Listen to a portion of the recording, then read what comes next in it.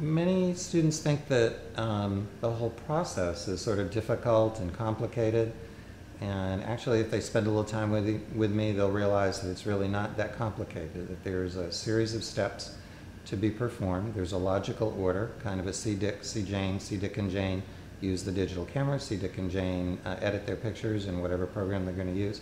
And it's pretty much Dick and Jane. It's a matter of just following the logical order, getting the steps 1, 2, 3, and once you get it, then you can actually produce some very beautiful work.